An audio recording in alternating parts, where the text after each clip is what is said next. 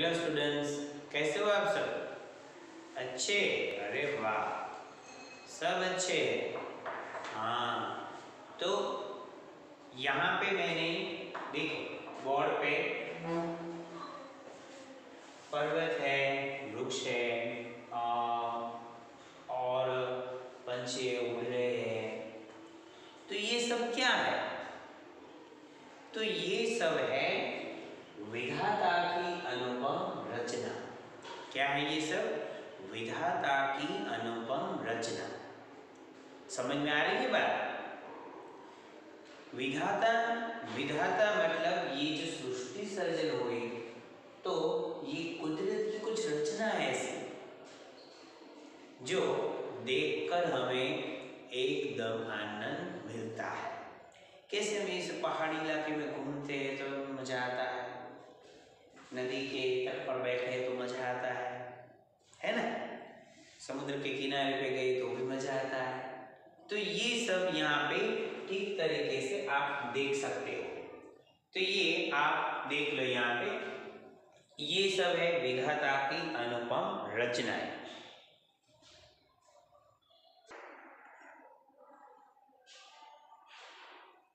तो ये हमने देखा विधाता की अनुपम रचना।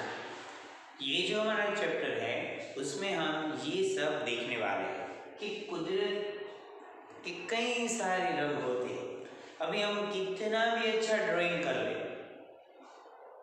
लेकिन कुछ फ्लावर या तो फ्रूट या वेजिटेबल या फिर पेड़, तो उसमें जो रंग होते हैं वो हम कर सकते हैं? नहीं कर सकते। तो ये क्या है? तो ये है विधाता की अनुपम रचना कि जो अपने आप ही बनी हुई है, अपने आप ही रेडी हो गई है। तो उस तरीका का एक कुछ प्रकृति सुंदरता से परिपूर्ण है। प्राकृतिक चक्र हमें हमेशा मंत्रमुग्ध कर देता है। ऐसे प्राकृतिक हम जाते हैं कहीं पे भी तो कैसा मजा आता है ना? तो ये सब देखने लायक चीज है और हमें मंत्रमुग्ध कर देती। हम कहीं भी गए, मान लो कि वहां पे ज्यादा से ज्यादा पेड़ लगे हुए हैं, तो वहां आप एकदम शांति से बैठोगे तो आपको नए नए पंछियों की आवाज सुनाई देगी। तो हमें भी मजा आता है, एकदम शांत माहौल लगता है। तो ये है विधाता की अनुपम रचना। तब जाकर हमें लगता है कि नहीं, कुदरत का जो बनाया हुआ है वो मस्त है सब कुछ। मनुष्य संसार का योग्यतम प्राणी समझा जाता है। ये सब में मनुष्य जो है वह योग्यतम माना जाता है, क्योंकि मनुष्य के पास क्या है? दिमाग है, बुद्धि से वो काम ले सकता है। पर पशु पक्षियों के पास कई ऐसी योग्यताएं जो मनुष्य के पास नहीं है, लेकिन ऐसे कई योग्यता है जो पशु पंखियों के पास है, वो हमारे पास नहीं है। भूकंप, सुनामी, सूर्य चंद्र ग्रहण, वर्षा आदि के आने की जानकारी इनको पहले से ही हो जाती है। देखो, भूकंप हो, सुनामी हो, बारिश होने वाली, ये सब जानकारी जो है वो पशु पंखियों को पहले से ही हो जाती है। कभी कभी वो हम देखते हैं घर में चींटी है, वो कुछ लेकर जाती है, तो घर में कोई बड़े होते वो बोलते हैं कि भाई वो बारिश का मौसम आता है ना, तो अभी से खाना जमा करके रखती है। सुना है आपने? नहीं सुना है तो अभी सुन लो कि घर में चींटी है, वो कुछ लेकर जाती है ना, तो घर के बड़े लोग ऐसा बोलते हैं कि बारिश का मौसम आएगा ना तो ये सब जमा कर कर रखते हैं।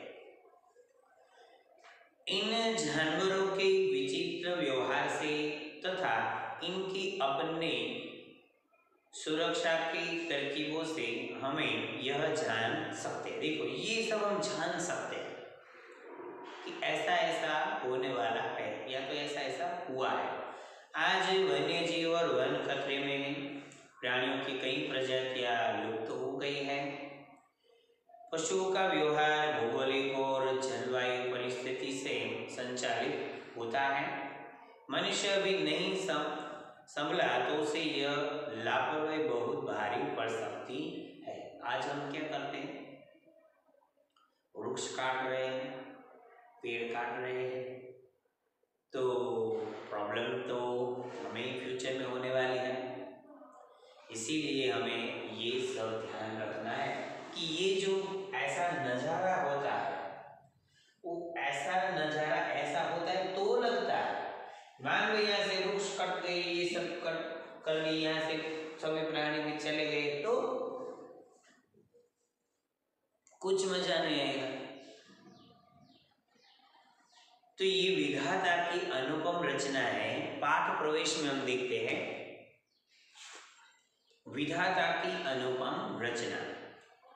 विधाता की प्रत्येक कृति अपने में अनुपम और अनूठी है। विधाता की प्रत्येक कृति अपने में अनुपम और अनूठी है। अनुपम और अनूठी मतलब सबसे अलग है। प्रकृति के प्रत्येक जीव और वनस्पति का अपना एक अलग स्वभाव तथा जीवन है। प्रत्येक जीव और वनस्पति का अपना एक अलग स्वभाव तथा अपना अलग जीवन है। आम के पेड़ में आम कब लगती हैं, समझे? इसी तरह हर एक पेड़ की अलग अलग स्वभाव है। कोई स्वाद में खट्टा है, कोई स्वाद में मीठा है, कड़वा है, तीखा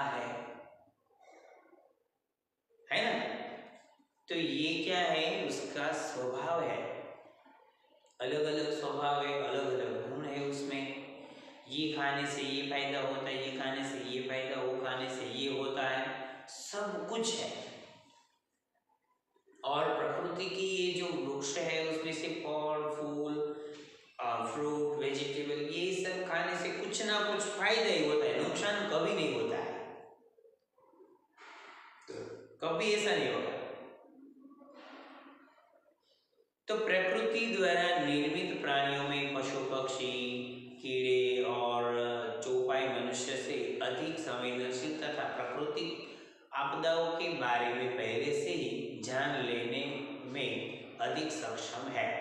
चौपाई मतलब चार पैरों वाले, पशु पक्षी कीड़े छोटे छोटे, चौपाई मतलब ये चार पैर वाले, ये सब संवेदनशील होते हैं, जान लेने के अधिक सक्षम है। आइए पढ़े ऐसा ही रोचक लेख। तो ये आज हम पढ़ने वाले हैं विधाता की अनुपम रचना। समझ में आ रही है बात? आपको क्या पढ़ना है? विधाता की अनुपम रचना। इसीलिए मैंने ये कुदरती थोड़ा बहुत दृश्य बनाकर रख दिया कि हमें भी पता चले।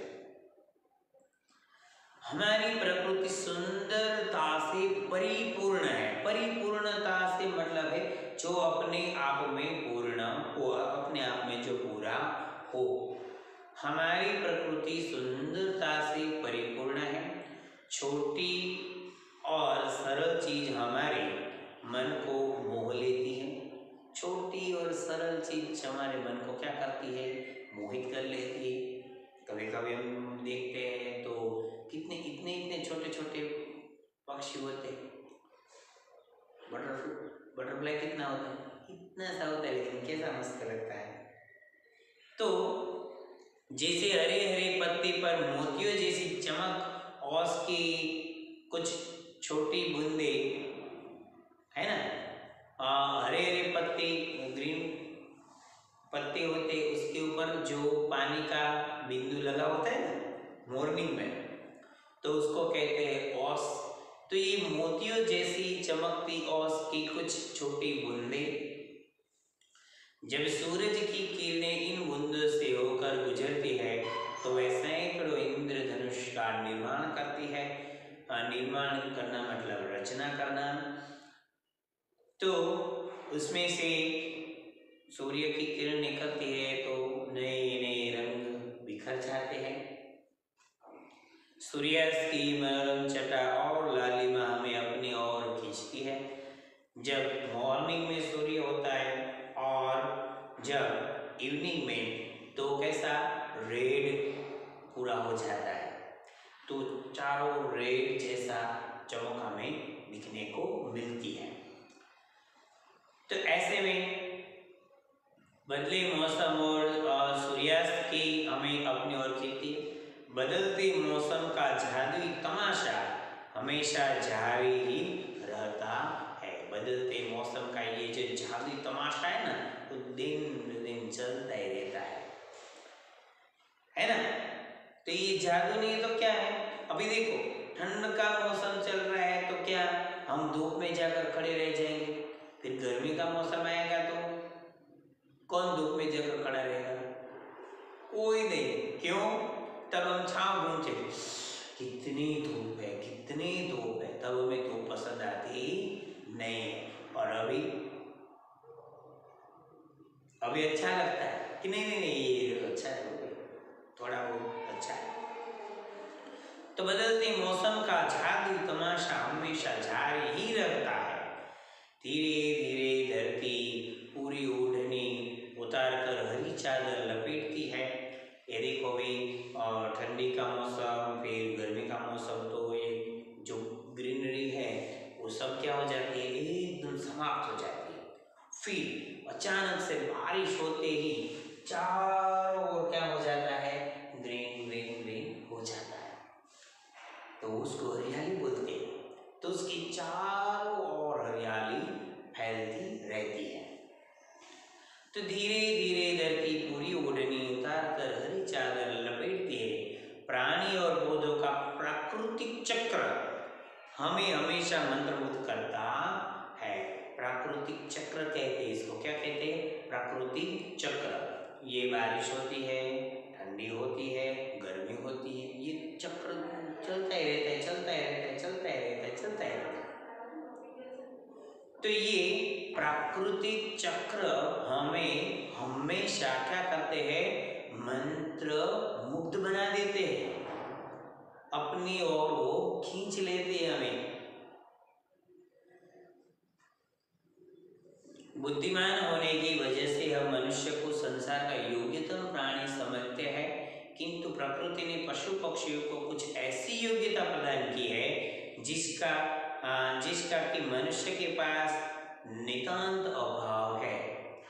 नितांत मतलब बिल्कुल एकदम नहीं है। देखो, बुद्धिमान मनुष्य के पास क्या है? दिमाग है। तो दिमाग से सब कुछ हैंडल कर सकता है, सबको अपने अंडर में कर सकता है बुद्धि से, है ना। अभी देखो, हाथी है तो कितना ताकतवर है ना। वो शेर भी उसका शिकार इतनी जल्दी से नहीं कर पाता, लेकिन मनुष्य क्या है, वो हाथी के ऊपर बैठकर घूमता है। घूमता है कि नहीं घूमता है?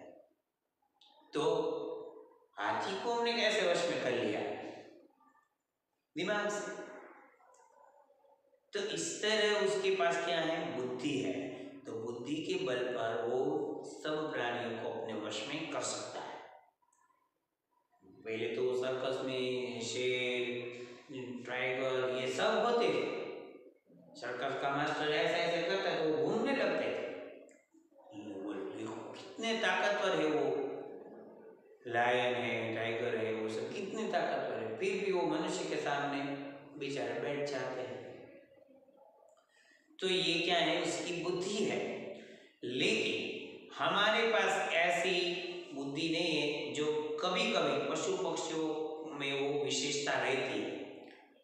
जितने भी प्राणी हैं उसमें से सबसे ज्यादा बुद्धिमान है वो है मनुष्य। लेकिन इनके पास कुछ ऐसी शक्तियां हैं, कुछ ऐसी अनोखी चीज है जो मनुष्य के पास नहीं है। तो मनुष्य के पास नितांत अभाव है। यही कारण है कि आज भी, यहाँ से ध्यान रखना, आज भी भूकंप की भविष्यवाणी के लिए मनुष्य अपने द्वारा बनाए गए यंत्रों के अलावा पशु पक्षियों के असाधारण व्यवहार पर भी निर्भर है। क्या है? पशु पक्षियों के असाधारण व्यवहार पर भी निर्भर है भूकंप के लिए। आपको शायद यह जानकर आश्चर्य हो कि चूहे, याद रखना, चूहे, नेवले, सांप, कानखजूरे जैसे प्राणी किसी विनाशकारी भूकंप के आने से बहुत दिनों पहले ही अपने घरों को त्याग कर किसी सुरक्षित स्थान में चले जाते हैं। समझे? तो उसको एडवांस में पता चल जाता है कि ऐसा भूकंप आने वाला है, तो वो कहाँ पे रहते हैं? बिल में रहते हैं, जमीन के अंदर।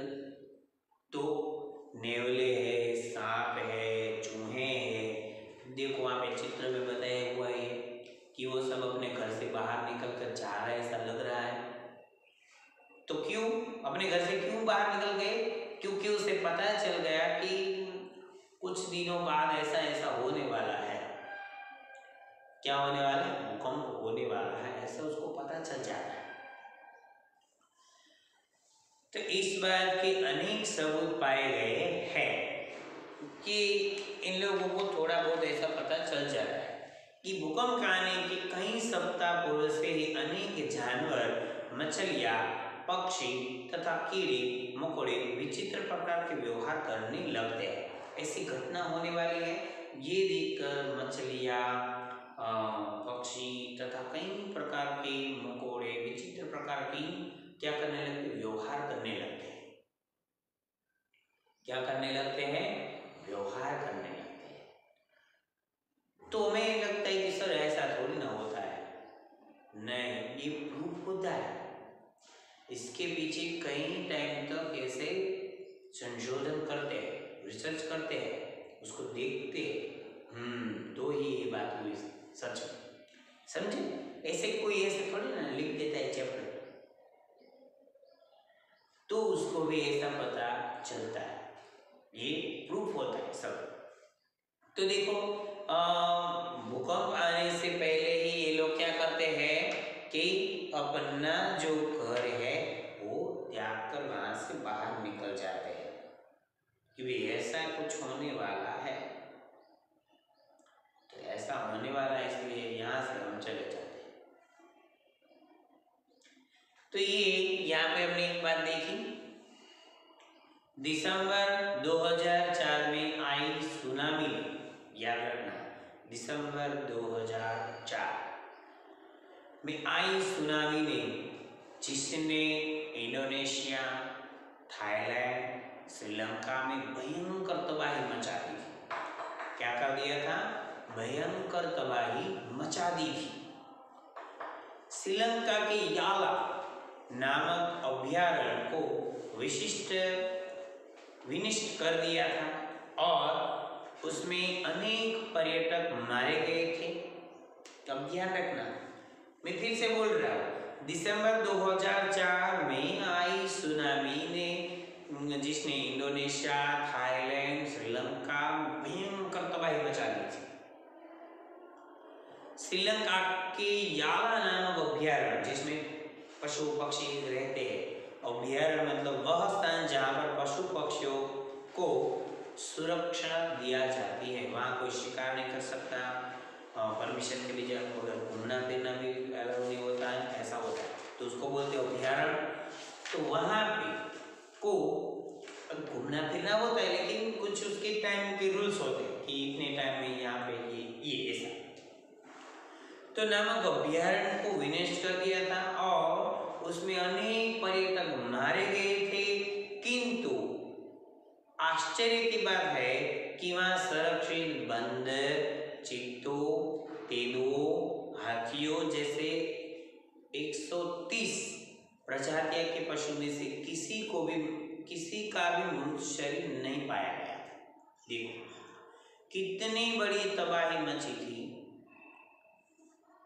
लेकिन फिर भी एक भी जानवर का वहां पे ऐसे बॉडी मिला नहीं। कैसा? मृत, डेड बॉडी नहीं मिला। ऐसा क्यों? आखिर उन प्राणियों ने विशाल समुद्री लहरों से अपनी रक्षा कैसे कर ली? कैसे कर ली होगी रक्षा? तो आपको पता चल गया ना कि उनको समुद्री लहरों को देखकर ही पहले से ऐसा पता चल गया होगा कि अभी फ्यूचर में ऐसा कुछ होने वाला है, इसीलिए जैसे ही वो नदी का होगा वो लोग वहां से चले गए होंगे, वहां से दूर चले गए होंगे। समझे? तो इंसान भी वहां तो पर्यटक घूमने के लिए तो गया था, वो मर गए, लेकिन ये सब तो कैसे हो गए? जीवित रह गए। तो 2004 में ये पता चला कि इसी बात को लेकर ध्यान में रखा कि ये बात तो सही है कि जो पशु पक्षी है उनके पास ऐसी कुछ अनोखी चीज है, उनका कुछ ऐसा पावर है कि जिससे उसे ऐसी घटना होने वाली है उसका पता चल जाता है और वो स्थल छोड़कर वहां से चले जाते। तो ये बड़ी फायदे की बात है। समझे आप लोग? यहाँ पे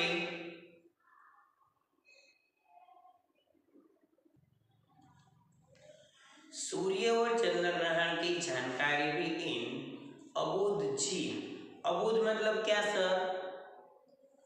अबोध मतलब बोलते नहीं है, ऐसा हमारी तरह बातें करते हैं, देखा है कभी? नहीं।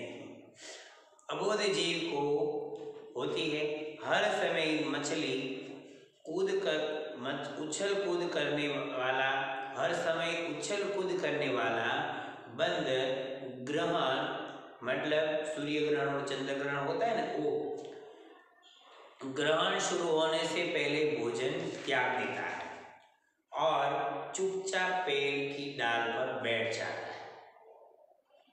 देखो क्या है, सूर्य और चंद्र ग्रहण की जानकारी भी इन अबोध जीवों को लग जाती है।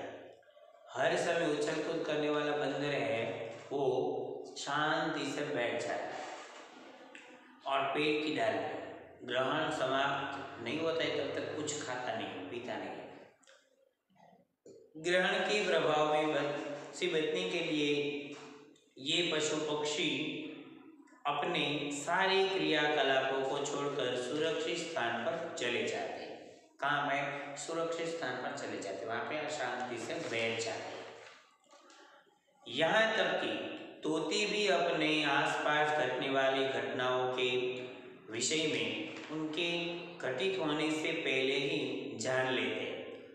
यहाँ पे पिक्चर दिया हुआ है, देखो तोते कैसे बैठे आराम से, पहले ही जान लेते। सामान्य तौर पर चहकते रहने वाले तोतों का स्वर किसी अशुभ घटना होने के पहले आश्चर्यजनक तौर पर बदल जाता है। एक जानकारी के अनुसार तोते की इसी विशेषता के कारण प्रथम विश्व युद्ध के दौरान पेरिस के एफिल टावर में तोतों को रखा गया था ताकि ये हवाई हमले की पूर्व सूचना दे सके। एफिल टावर पर रखे गए थे तोतों को, क्यों? तो ये हवाई हमले से उसको बचा सके। तोते ऐसे सामान्य बातें करते हैं, लेकिन कुछ ऐसी घटना होने वाली है तो उसका स्वर क्या हो जाता है? बदल जाता है। कैसे? उनको पता चल जाता है। तो ये तोतों की कुछ विचित्रता से या उसके व्यवहार से ऐसा पता चल जाता था, इसीलिए इसे हवाई हमले से बचने के लिए एफिल टावर पर उसको रख दिया गया था। मधुमक्खियां वर्षों के प्रति अत्यंत संवेदनशील होती है। मधुमक्खियां जो होती है वो बारिश में बेचारी एक जगह पर बैठ जाती है। इन्हें कुछ घंटों पहले पता चल जाता है कि वर्षा होने वाली है, तब ये अपने छतों से बाहर निकलकर इसके चारों ओर मंडराने लगती है। धीरे धीरे इनका घेरा बड़ा हो जाता है और थोड़ी देर में ये उड़कर सुरक्षित स्थान पर चले जाते हैं। समझे? ऐसे सुरक्षित स्थान पर वो लोग जाकर बैठ जाते हैं मधुमक्खियाँ, क्योंकि बारिश होती है तो उसके बेचारे के पंख को काम अच्छी तरह से नहीं कर सकते, तो उसको कहीं पे बैठना पड़ता है ना। तो ऐसे बारिश होने से पहले वो धीरे धीरे धीरे करके अपने जो होता है ना, धीरे धीरे इनको घेरा बढ़ जाता है और थोड़ी देर में ये उड़कर सुरक्षित स्थान पर चली जाती है। तो ये अपना छतों से बाहर निकलती है, मधुमक्खी का होता है ना बड़ा सा ऐसा, और उसमें सब बैठी रहती है और वहाँ से उड़कर निकल जाती है। वहाँ पे देखना है ना, दूर से देखना भाई मधुमक्खियों का ऐसा। वर्षा समाप्त होने पर ये फिर से अपने छतों में लौट आती है। वैज्ञानिकों के लिए यह एक चुनौती है कि कैसे ये जीव प्रकृति की इन संवेदनशील हलचल को पहले से ही जान लेते हैं। साइंटिस्ट के लिए भी ये तो एक चुनौती है कि कैसे ये सब हो सकता है। पशु पक्षियों में एक अतीन्द्रिय क्षमता मतलब जो इंद्रियों से परे हो या जिसका ज्ञान या अनुभव इंद्रियों से न हो सके, ऐसा कुछ उसके पास है जो हमारे पास नहीं है। 5 इंद्रिय हमारी होती है, आँख, कान, नाक, जीभ और ये स्पर्श। इस तरह हमें पता चल जाता है ना। आँख बंद करके हम यहाँ पे ऐसे देखते हैं, आँख बंद करके तो हमें पता चल जाता है कि कुछ भी हार्ड चीज है। कानों से हम सुन सकते हैं। तो इनके अलावा कुछ ऐसी शक्ति है जो अतीन्द्रिय कहलाती है। अतीन्द्रिय क्षमताएं जो इन्हें इस क्षेत्र में मानव से आगे खड़ा कर देती हैं। मनुष्य का भी यह करते हो जाता है कि वह प्रकृति के इन मासूम प्राणियों के साथ सहयोग एवं सौहार्द के साथ रहे, इन्हें फलने फूलने में पूरी सहायता करे, उसको हेल्प करे। ऐसे जो प्राणी शिकार करने वाले हैं ना, शिकार लायन है, टाइगर है, उसको दूर दूर से उसकी जो गंध है ना वो आ जाती है कि यहाँ पे मुझे शिकार करने के लिए जाना है। तो ऐसे होता है, इनको पहले से ही वो सब पता चल जाता है कि ऐसा ऐसा होने वाला है।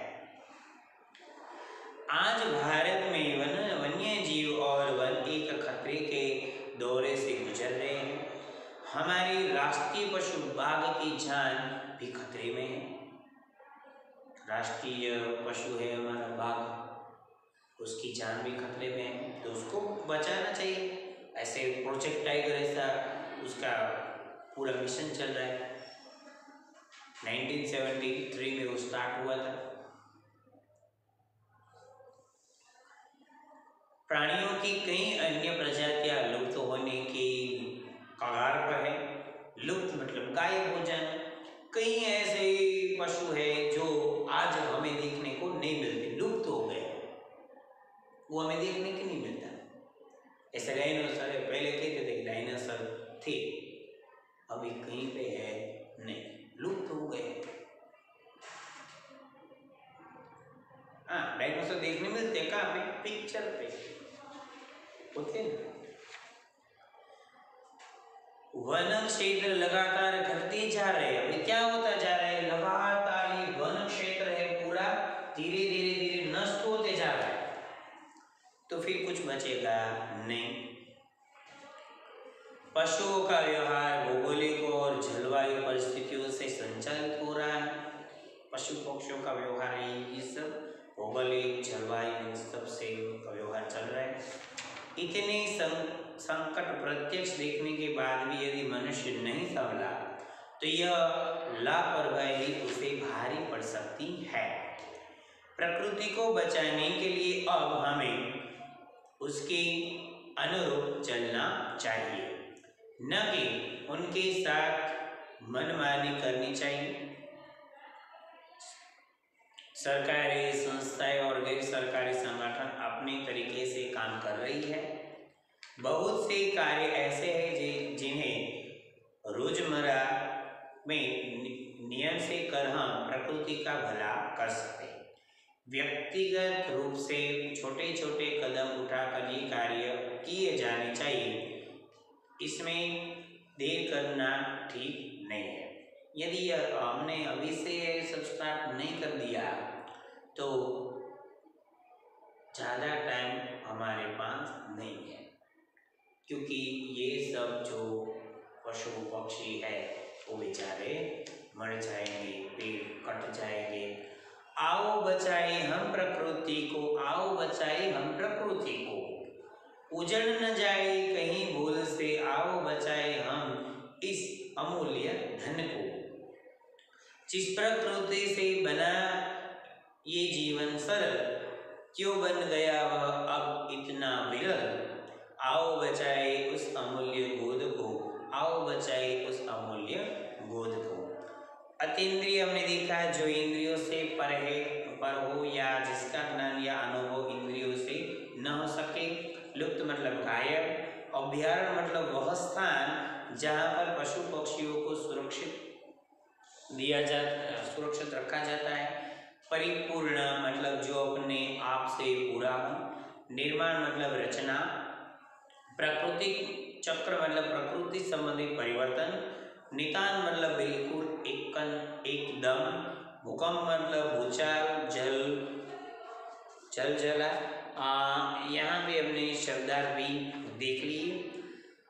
और आपको क्या करना है प्रोजेक्ट वर्क में, तो ऐसे प्राकृतिक चित्र भी आप बना सकते हो। किसी एक पशु पक्षी के बारे में आपको लिखना है, उसका पिक्चर भी चिपकाना, उसका फोटो चिपका देना और उसके बारे में डिटेल में लिखना है। समझ गए? मान लो कि आप लाइन के बारे में लिख रहे हो तो लाइन के बारे में लिखना। मान लो कि आप इसके बारे में कोई अच्छा पेड़ है उसके बारे में लिख रहे हो, कुछ भी चलेगा। प्रोजेक्ट पर कंपलसरी है, मैं जितने चैप्टर में प्रोजेक्ट वर्क दिया है वो सब करना, क्योंकि प्रोजेक्ट वर्क के अलग मार्क्स हैं। फेयरबुक की मार्क तो अलग है, प्रोजेक्ट वर्क की भी मार्क अलग है, इसीलिए आप ध्यान से करना। तो अब हम देखते हैं कि बोलने की बारी, अभ्यास, लिखने की बारी और बोलने की बारी। तो हमें पता चलेगा कि कौन से क्वेश्चन हमें याद रखने हैं, कौन से क्वेश्चन देखते हैं।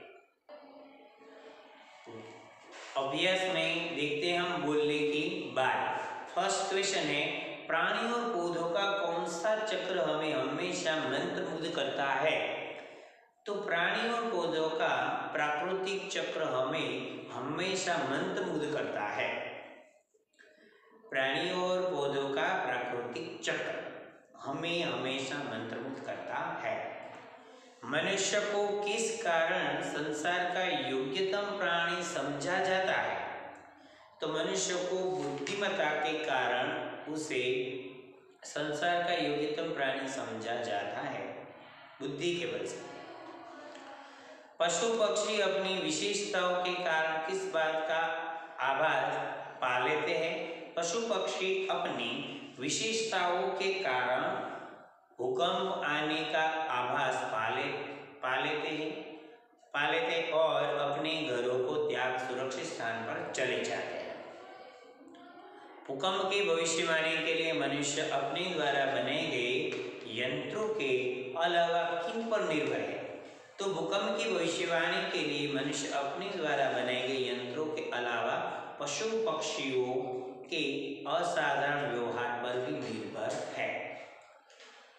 हमारी प्रकृति सुंदरता से किस प्रकार परिपूर्ण है? लिखने की बारी का फर्स्ट क्वेश्चन। तो हमारी प्रकृति सुंदरता से परिपूर्ण है। हरे पत्तों पर चमकती ओस की बूंदें, सूर्य की किरणों का उन बूंदों से गुजरकर सैकड़ों इंद्रधनुष का निर्माण करना, सूर्यास्त की मनोरम छटाएं, बदलते मौसम का जादुई तमाशा, धरती का हर समय अपनी ओढ़नी बदलना हमारे मन को मोह लेती है। कितना मस्त है। सूर्य और चंद्र ग्रहण शुरू होने पहले बंदर क्या करते हैं? तो हर समय उछल कूद करने वाला बंदर सूर्य और चंद्र ग्रहण शुरू होने से पहले भोजन त्याग देता है और पेड़ की डाल पर बैठ जाता है। ग्रहण के प्रभाव से बचने के लिए पशु पक्षी अपनी सारी क्रियाकलाप छोड़कर सुरक्षित स्थान पर चले जाते हैं। नेक्स्ट क्वेश्चन है, तो तोते की किस विशेषता के कारण पेरिस के एफिल टावर में उन्हें रखा गया था? तो तोते अपने आसपास घटने वाली घटनाओं को विषय में उसकी घटित होने के पहले ही जान लेते हैं। फिर चहकते रहने वाले तोतों का स्वर किसी अशुभ घटना होने के पहले आश्चर्य तौर पर बदल जाती है। प्रथम विश्व युद्ध के दौरान तोतों की एफिल टावर में रखा गया था ताकि हवाई हमले की पूर्व सूचना मिल सके। वर्षा आने से पहले मधुमक्खियां क्या करती है? तो मधुमक्खियां वर्षा के प्रति बहुत संवेदनशील होती है। इन्हें कुछ घंटों पहले पता चल जाता है कि बारिश होने वाली है। ये अपने छतों से बाहर निकलकर उसके चारों ओर मंडराने लगती है। धीरे धीरे इनका घेरा बढ़ जाता है और थोड़ी देर में ये उड़कर सुरक्षित स्थान पर पहुंच जाते हैं। मनुष्य का प्रकृति के प्रति क्या कर्तव्य है? तो मनुष्य को प्रकृति का शोषण नहीं करना चाहिए। वह प्रकृति के इन मासूम प्राणियों के साथ सहयोग एवं सौहार्द के साथ रहे। इन्हें फलने फूलने में पूरी सहायता करें। प्रकृति का संतुलित बिगड़ने न दे। इस पाठ द्वारा लेखक हमसे क्या कहना चाहते हैं? तो इस पाठ द्वारा लेखक हमसे यह कहना चाह रहे हैं कि यह धरती केवल मनुष्य के लिए नहीं है, इसे पेड़ पौधे पशु पक्षियों का भी हिस्सा है। प्रकृति का संतुलन बनाए रखने के लिए हमें वन्य जीव और वनों को बचाना होगा। हम यदि अब भी नहीं संभले तो हमारा अपना जीवन भी खतरे में पड़ जाएगा। हमें प्रकृति को बचाना है। इस कहानी का शीर्षक विधाता की अनुपम रचना। अनुपम रचना कहाँ तक उचित है? ये टाइटल जो है वो बराबर है, तो बराबर है तो अभी लिखना पड़ेगा कि इस कहानी के लेखन के हमें प्रकृति की सुंदरता, पशु पक्षियों के विचित्र व्यवहार और उनकी विशेषताओं का, वन्य जीव और उनके उपयोग, इन सभी का हमारे जीवन में क्या महत्व है, इसके बारे में बताया है। हमें प्रकृति में हस्तक्षेप नहीं करने और इन अमूल्य धन को बचाने की सलाह दी है। मेरे विचार अनुसार यह शीर्षक बिल्कुल उपयुक्त है। भाव स्पष्ट करना है। आओ बचाए हम लास्ट में हमने देखा था, तो उसका मतलब है कि मानव प्रकृति का शोषण करता है, तो शोषण कर उसके संतुलन को बिगाड़ रहा है।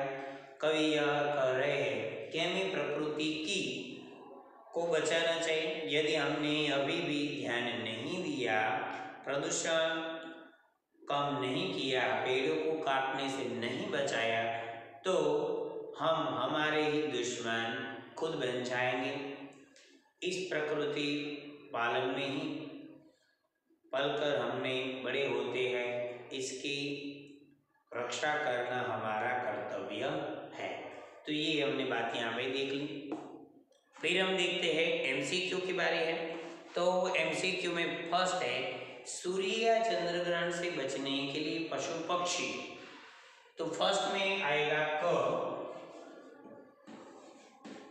सुरक्षित स्थान पर चले जाते हैं। जीवों द्वारा प्रकृति की इन हलचलों को पहले ही जान लेना वैज्ञानिकों के लिए एक चुनौती है, मतलब घ, सेकंड में आएगा घ। थर्ड यहाँ देखो, प्रकृति की प्रति मनुष्य की लापरवाही उसे भारी पड़ सकती है, मतलब ग।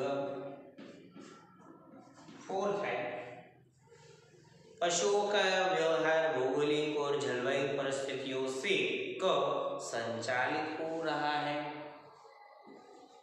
तो एमसीक्यू में फर्स्ट में क, सेकंड में ग, थर्ड में ग, फोर्थ में क। ये यहाँ पे एमसीक्यू की बात हमने समाप्त कर दी। अब हम देखते हैं भाषा संसार। तो भाषा संसार में हम देखते हैं क्वेश्चन आंसर और एमसीक्यू शब्द, ये हमें फेसबुक में लिखना है, और भाषा संसार जो अब हम समझने जा रहे हैं वो हमें कहाँ पे लिखना है, टेक्स्ट बुक में। आप मेरे साथ ही लिखते जाओ। तो अब हम देखते हैं भाषा संसार। अभ्यास लिखने के बाद बोलने के बाद देख ली, उसके बाद है भाषा संसार। भाषा संसार में 4 क्वेश्चन हमें करने हैं। उसमें 9 तक दिए हुए हैं, लेकिन वो नहीं करने, 4 तक हमें करने हैं, समझे। तो फर्स्ट क्वेश्चन है भाषा संसार का वर्ण विच्छेद। परिपूर्ण, परिपूर्ण में प प्लस अ प्लस र प्लस ई प्लस प प्लस उ प्लस र प्लस न प्लस अ। सूर्यास्त, स प्लस उ प्लस र प्लस य प्लस आ प्लस स प्लस त प्लस अ। आश्चर्य, आ प्लस च प्लस य प्लस च प्लस अ प्लस र प्लस य प्लस अ। वर्षा, व प्लस अ प्लस र प्लस श प्लस ओ, सॉरी अ आएगा, वर्षा।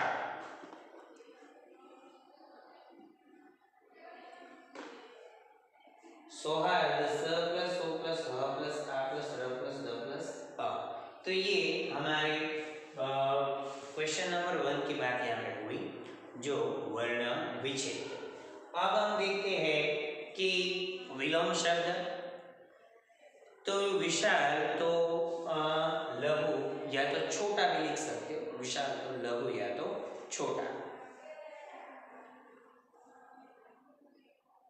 प्रथम अंतिम, त्यागना तो स्वीकारना या तो अपनाना, सुरक्षित तो असुरक्षित, सामान्य तो असामान्य, पूर्व तो पश्चिम, सूर्योदय तो सूर्यास्त, यहाँ पे सूर्यास्त है तो सूर्योदय, प्रकृति के तो कृत्रिम,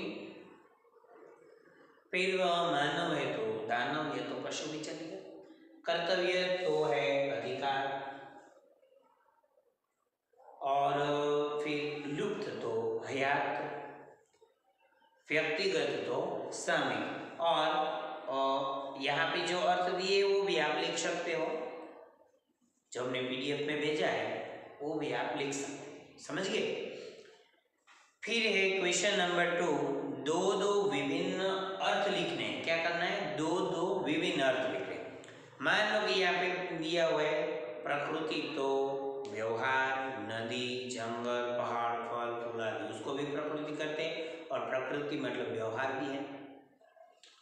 मन तो तोल काम है ना, 20 किलो, उसको मन कहते हैं, मन गुजराती शब्द है मन। और मन तोल और हृदय, कर मतलब हाथ, और हम जो इनकम टैक्स कर भरते हैं वो तो टैक्स, पर तो पंख, और मगर हम कहते हैं कि पर मेरा कहना ये तो मगर। पूर्व तो पहले दिशा का, पहले पूर्व मतलब पहले, और एक दिशा का नाम भी है। ग्रहण मतलब स्वीकारना, और सूर्य ग्रहण, चंद्र ग्रहण आदि होता है ना वो। समरूपी भिन्नार्थ शब्द के अर्थ लिखिए। तो क्वेश्चन नंबर 3 देखा। क्वेश्चन नंबर 4 है समरूपी भिन्नार्थक शब्दों के अर्थ। तो यहाँ पे दिया हुआ है छठा, तो शोभा, और मतलब तरफ, छठा मतलब छठवीं कक्षा, और मतलब तथा। तो दोनों समझ में आएंगे। छठा मतलब शोभा और छठवीं, 6, छठवीं मतलब 6, और 2 बार है तो उसका मतलब है कि तरफ, और मतलब तरफ इशारा करते ना, और ओ, और मतलब तथा। तो ये क्वेश्चन नंबर 1, 2, 3 और 4 भाषा संसार का यहाँ पे समाप्त होता है। आप सबको भी भाषा संसार का वर्क जो है वो वीडियो लेक्चर के साथ ही करना चाहिए, तो उसमें आपका काम भी हो जाए। अब आपको फेयरबुक में ये लिखने की बारी, बोलने की बारी कंप्लीट करना है। होमवर्क यही है। भाषा संसार ये टेक्स्ट बुक में करना है, एमसीक्यू और शब्दार्थ है वो भी फेयरबुक में। उसके अलावा प्रोजेक्ट वर्क जो है वो भी आपको करना है, समझ गए। प्रोजेक्ट वर्क में क्या है, आपका जो फेवरेट एनिमल है उसके बारे में आपको लिखना है। कुछ कुदरती दृश्य भी आप ड्रॉ कर सकते हो। शब्दार्थ लिखते वक्त आपको ऐसा लगता है कि मुझे ये ड्रॉ करके उसमें ये पहाड़ है या तो वृक्ष बनाकर उसमें शब्दार्थ लिखना है तो लिख सकते हो। क्वेश्चन आंसर तो थोड़े लॉन्ग होते तो वो सब पॉसिबल नहीं है, लेकिन ये चैप्टर में आपको जो कुछ डिजाइन वगैरह करना है तो वो कर सकते हो, समझ गए। प्रोजेक्ट वर्क मैंने बोला है आपको करना है। जो चैप्टर में मैंने प्रोजेक्ट वर्क बोला है अब मैं याद रखने वाला नहीं हूँ, किसको याद है वो पता नहीं। जो लोग मुझे पूछेंगे उसको मैं आंसर देने वाला नहीं हूँ कि कौन से चैप्टर में मैंने प्रोजेक्ट वर्क का काम बताया था, क्योंकि प्रोजेक्ट वर्क के अलग मार्क्स हैं तो वो भी आपको कंपलसरी करना है। तो ये जो चैप्टर हमारा है वो यहाँ पे हम समाप्त करते हैं। Okay, thank you, good bye.